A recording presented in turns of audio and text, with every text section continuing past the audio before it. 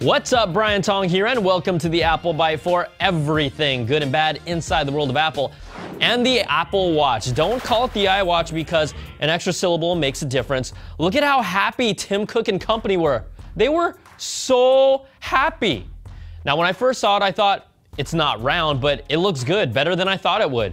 The numerous wrist straps, sizes, and styles really give a unique personal feel that other smartwatches really haven't captured yet, and it actually looks pretty nice. But then it also kind of looks like the Samsung Galaxy Gear, just fine-tuned, polished, and made with more precision and care. I'm sorry guys, someone had to tell you. Now the best thing about this gadget by far is its unique user interface using the digital crown.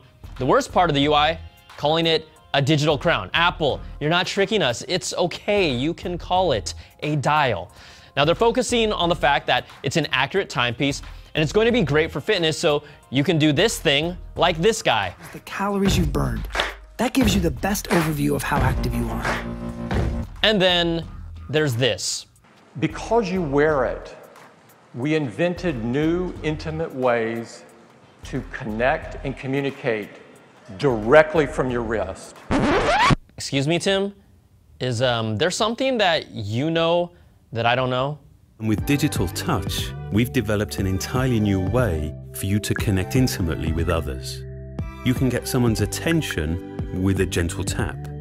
You can send a quick sketch. Or you can even share something as personal as your own heartbeat. Okay, so it's a minimum $700 to share my heartbeat with my lady or my buddies. I'm totally in. No, I'm messing with you all, but I went into the keynote wondering if Apple could convince me that I really need a smartwatch, and they still haven't. Now, there's a lot of people that will always want Apple's newest shiny toy, and I'm one of them as long as I actually have a reason to use that toy. Now, the Apple Watch starts at $349. I repeat, starts, and that's for the smaller women's size, so if you're a guy, you probably want the full-size watch. That will cost more, and then if you're going to get that 18-karat gold Apple Watch edition for your boo, that's going to be at least $500, but at least the jewelry box it comes with doubles as a charger. Now, I know you can use it to control your Apple TV. It's water resistant, but not waterproof. You can send walkie-talkie like messages, and there's a lot more to learn until it's released in 2015. Oh, and this. It's a new, innovative, intimate way to communicate directly from your wrist. Yeah, that. But here's how I look at the Apple Watch. You're either thinking, this is Apple's newest tech masterpiece and I have to have it, while ignoring that this watch still requires an iPhone, and there was no mention of battery life, but early reports are saying about a day. I will buy it to try it out and dig into it, but I still don't see myself using this every day. If I'm wrong, I'll let you know, but I'll wait until the next generation. And before we go, just like we've done in the past, we'd like to have a moment of silence for the dear friend that we lost at this most recent keynote.